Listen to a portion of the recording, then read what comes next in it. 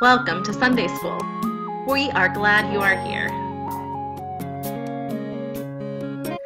We can't be together at church, so we are glad you are joining us for Sunday School at home.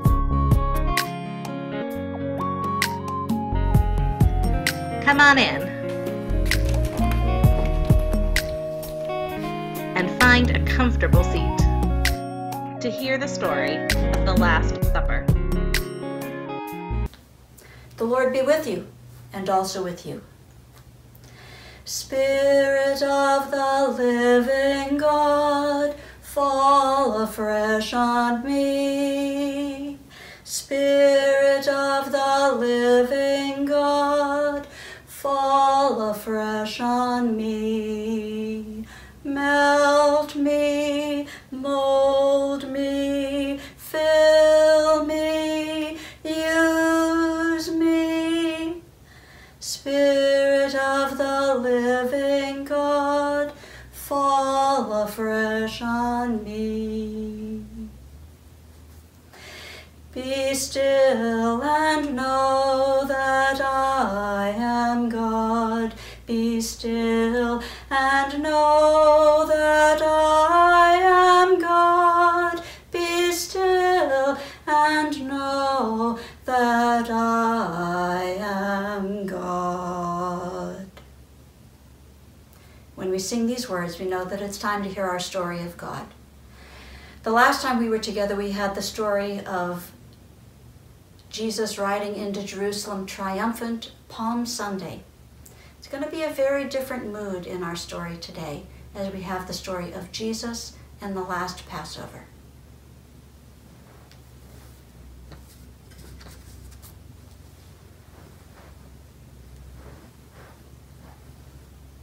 Once every year, the people of God go up to Jerusalem to celebrate the feast of the Passover, to remember how God led them through the waters to freedom.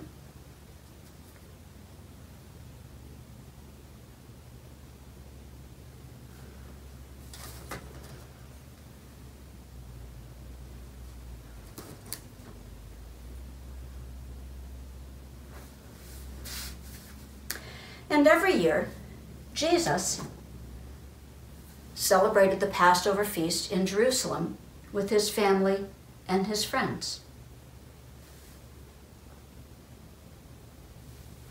But this year, Jesus' friends, the disciples, said to him, "Do not go to Jerusalem. We are afraid. There are people there who want to kill you. We cannot go." But Jesus said, "We must go."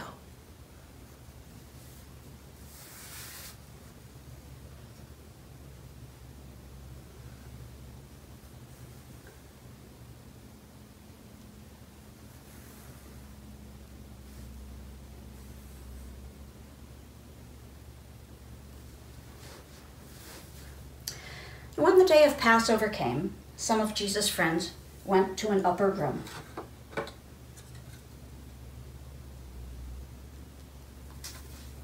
And they prepared the feast.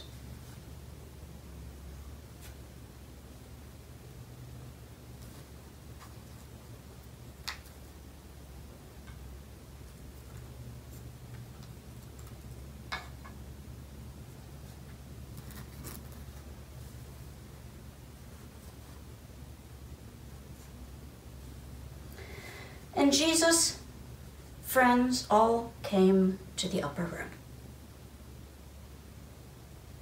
But they were still afraid.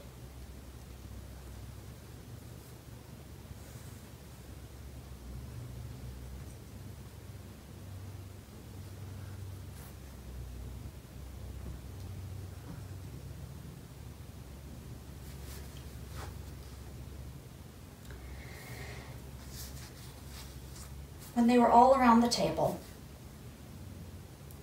Jesus said some words of the feast in a way that they had never heard before.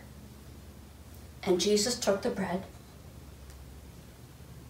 and he blessed it, and he broke it.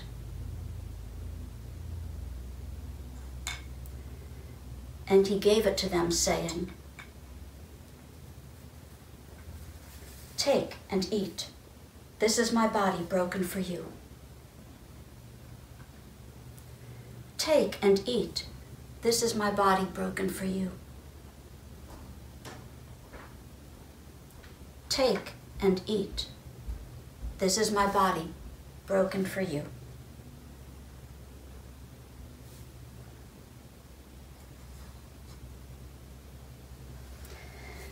And then Jesus took the cup in his hands, and he lifted the cup, and he blessed it. And he said to his disciples, "Drink this, all of you, for this is my blood shed for you. Drink this, for this is my blood shed for you. Drink this, for this is my blood shed for you."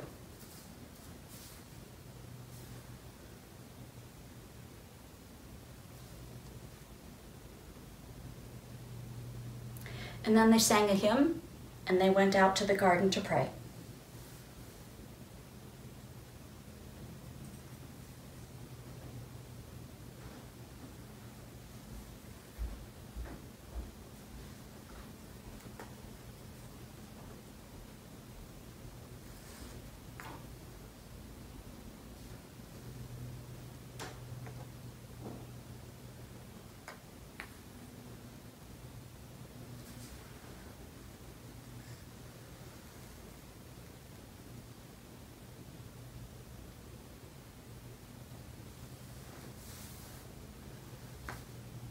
And then it happened.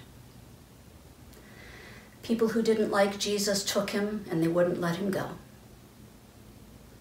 Later they nailed him to a cross and they killed him. And Jesus died, and it was very sad. But then God did an amazing thing. God made Jesus alive again. So every time we eat this bread, and every time we drink this cup, we remember that God made Jesus alive again. That is the good news that is coming.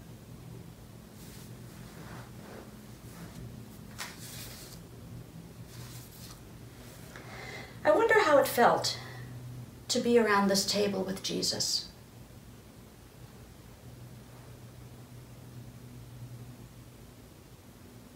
I wonder how the disciples felt when they heard Jesus say to them, "This is my body which is broken for you."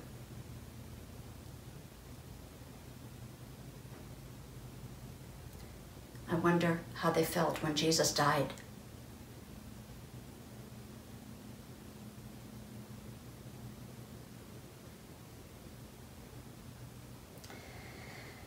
I wonder how they felt when they heard that God had made Jesus alive again.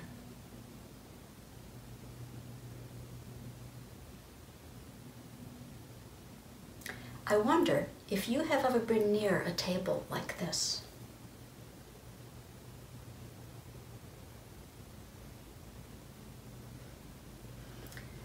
And I wonder what we can do every day to remember that Jesus is alive. We light the Christ candle to remind us that Christ is with us as we hear the Word of God.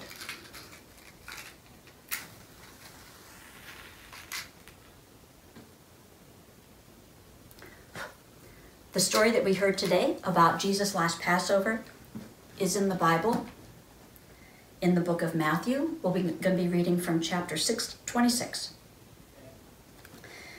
On the first day of the Feast of Unleavened Bread, the disciples came to Jesus and asked, "Where do you want us to make preparations for you to eat the Passover?"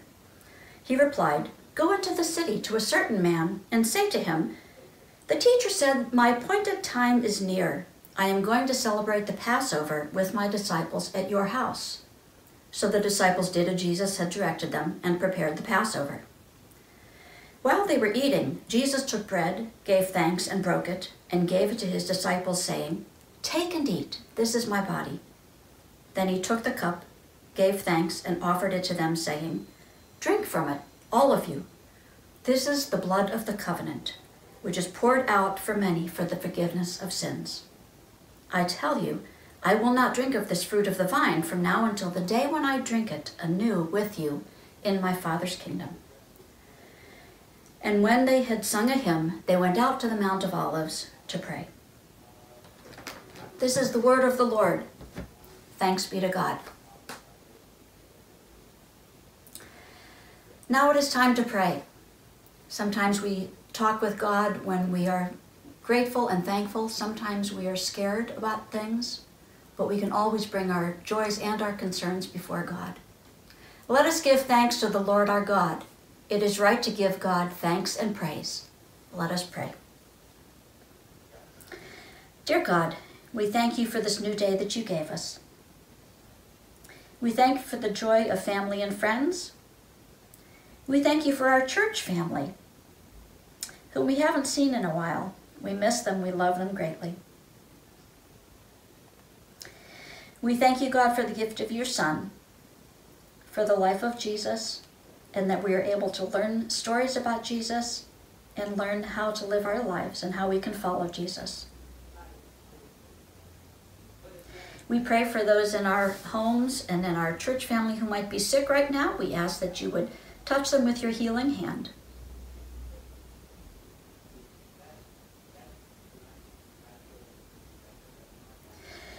And we pray, God, that you would be with us when we are afraid, that you would comfort us, remind us that you are with us always, that you are here to keep us safe, that you cover us with your grace.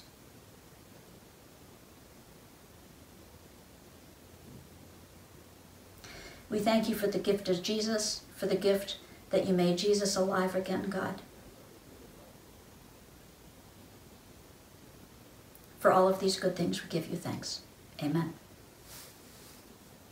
And now, the light of Christ that was in one place can be in many places, all at the same time.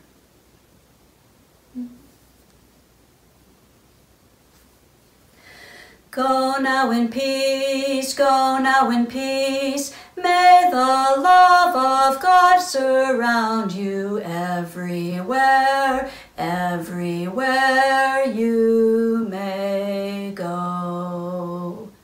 Go in peace to love and serve the Lord and one another. Amen.